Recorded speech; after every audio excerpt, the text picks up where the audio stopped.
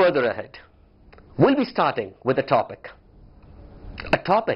which all of you all are familiar about, a topic called to be electricity. But under electricity, there are two important terms. If I speak about the first term, electricity, the first term when I speak about, I can call the word static, and the other word which I call will be current.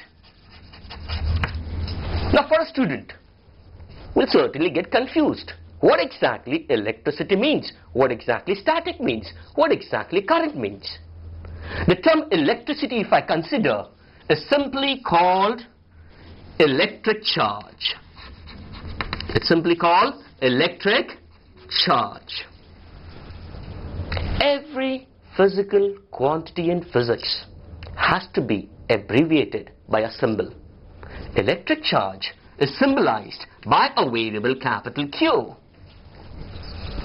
Its unit we call an SI, so-called as a system internationally accepted unit. And this SI unit we consider is called Coulomb. C-O-U-L-O-M-B. Abbreviated as capital C.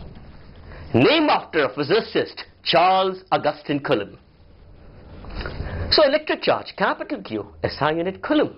What am I speaking about? This electric charge.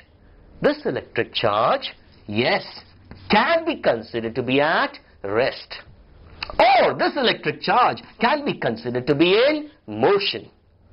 If I speak about the word static, that means we are dealing with studies related to electric charge at rest.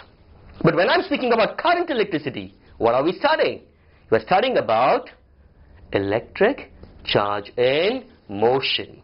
So the word static stands for stationary, but the word current stands for motion. Hence, if I want to speak about what do you mean by the term current electricity, then for a student to understand the term current electricity, what do you say? As I told you, electricity is electric charge. Capital Q its symbol, SI unit Coulomb. The word current stands for motion of electric charge. Now, any object when set into motion, yes, it has some energy associated with it. Likewise, for current electricity, if I want to speak, then what is current electricity? It's the energy associated with a moving charge.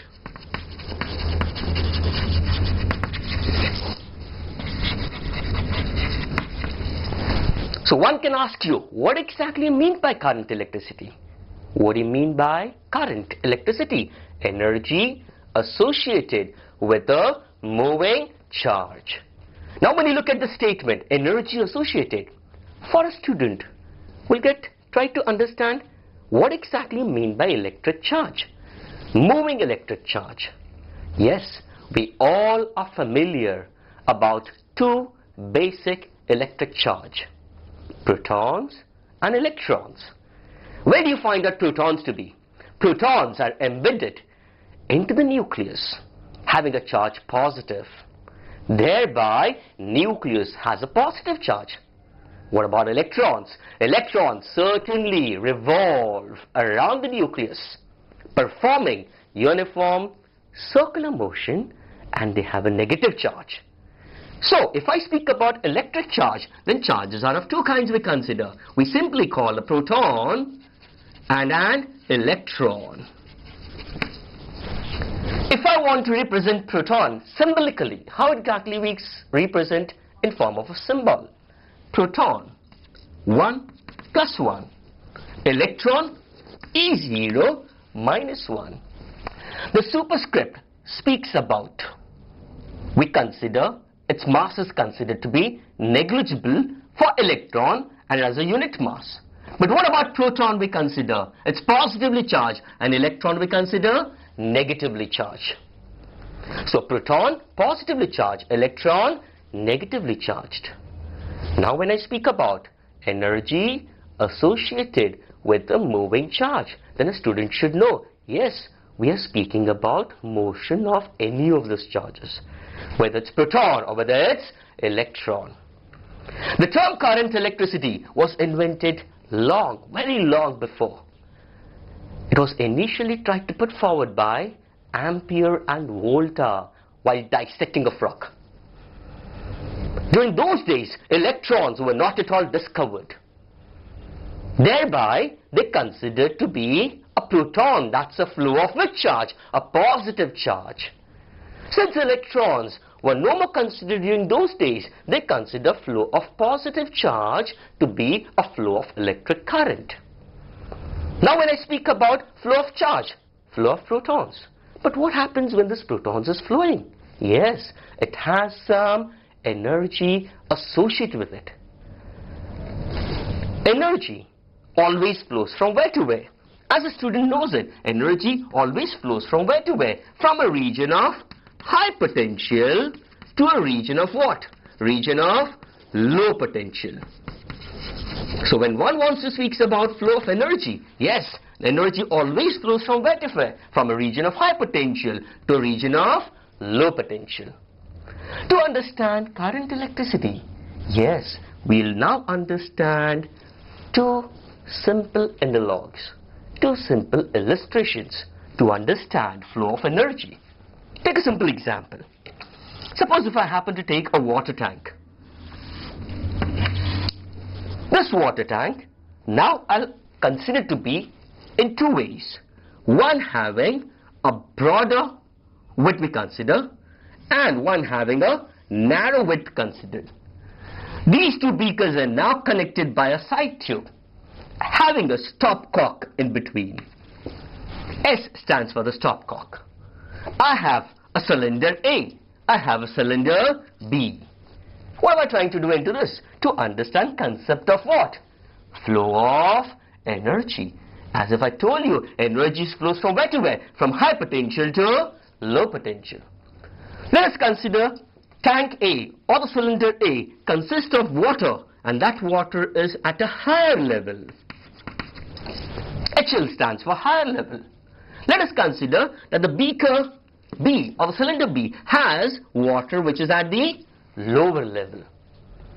Now, if you consider what is the difference between the two levels, then yes, a student should say, sir, it is actually the difference in the hydrostatic pressure. I'm using the word hydrostatic. Yes, it's a term related to water. Since there is a difference in potentials, difference in the level, what happens if I happen to open this stopcock? Yes, water starts running from where to where? From A to B. Now, when the water starts running, the level of A will certainly go on decreasing, but what about the level of B? Will certainly goes on increasing. This will go on, this will go on, this will go on until the two levels become equipotential. But now if you see this dotted red ink, what exactly this dotted red ink speaks about? Yes, the two levels are now reached to what? Reached to equipotential. So when the water reaches at an equal level, yes, there is no movement of water. That means when the two ends becomes equipotential, water does not flow. So what was the reason for the water to flow? It's the difference in the hydrostatic potential energy. This difference has caused water to move from where to where? From A to B. This is one simple illustration, one simple example or an analog to prove energy always flows from where to where? From higher level to lower level. Take one more basic example. Suppose if I happen to consider a hot body. This hot body is at a high temperature. Let us consider 80 degrees Celsius. Another body, if I happen to consider, which is at a low temperature, 20 degrees Celsius. Both these bodies are placed in an isolated surroundings. That means considered to be placed in an insulator, so that no external heat energy should enter the system, nor even the heat energy should come out of the system. Then in those conditions, who will lose the heat energy? Yes, a body at a high temperature will certainly lose the heat energy. And who is going to gain the heat energy? A body is at a low temperature. What exactly heat? Heat, a form of energy. What exactly the flow of water was? A flow of energy. If I say heat is a form of energy, energy always flows from where to where? Yes, we have learned it from high potential to low potential. Over here, from a higher level to a lower level. What do I call over here then? From a high temperature to a low temperature. Once when the two bodies reaches to a common temperature, T degrees Celsius, what's going to happen in that case? The two bodies will attain thermal equilibrium. Will there be flow of heat energy? No. Will there be flow of water over here? No. Why? Because the two levels have become equipotential. Likewise, we say a charge has to move, and if a charge has to move, certainly there will be some energy associated. But if I want this charge to move, there should be a difference in potential. Over here, for flow of water we call hydrostatic potential difference. For flow of heat energy we call the thermal potential difference. In case of electricity, what we call electric potential difference. So now if I want to understand motion of charge, yes, motion of charge, there is some energy associated. For this energy to move, there should be some difference in electric potential difference. Who provides me this electric potential difference? Can you tell me who provides this electric potential difference? Over here, you can say, yes sir, difference in water level. Over here, it's a difference in temperature. Likewise, who provides me electric potential difference? In simple terms, what is the source for electric potential difference? Source. A cell, a battery. A cell or a battery. Yes, a cell or a battery will certainly have what? An electric potential difference. Try to take a simple, ordinary cell from the market. A Novino or an Eveready, whatever cells you consider. When you happen to take that cell, carefully look onto it. They will certainly write down onto it 1.5 volt. Now, if I look at a cell, yes, a cell has one end which is considered to be positive, the other end we consider to be negative. What exactly the positive end I'll consider to be? As the higher level. What about the negative end I'll consider as the lower level? That means high potential and low potential. Likewise, you have a difference in water level, difference in temperature. Yes, this difference we call difference in electric potential difference. This electric potential difference is of how much? 1.5 volt. This difference will certainly cause what to flow? An electric charge to flow. And when this electric charge is flowing, it will have some energy associated. What kind of energy? What kind of energy will be associated for a charge in motion? Electric charge in motion has some energy. Certainly, it will be called as kinetic energy. This kinetic energy so associated with a moving charge, simply we call current electricity. So if I want to speak about what exactly is some electricity? Yes, electric charge. SI unit, coulomb. Electric charge classified into two, static and current we consider. Static, rest. Current and motion. We are trying to understand current electricity. What did I speak about? Current electricity, energy associated with a moving charge. What kind of charges? You all are aware about it. Protons and electrons. Initially, which charge we considered? Protons. Because electrons were not at all discovered during those days. It was protons which was playing a role. That's what the physicists used to think. These protons were considered to be as the charge which was certainly in motion. And when this charge is set into motion, it will have some energy associated. If I want to speak about flow of energy, then what causes the flow of energy? The energy flows from where to where? From high potential to low potential. The difference in water level causes water to flow. The difference in temperature will certainly cause heat to flow. Thereby, a difference in electric potential difference will certainly cause an electric charge to flow.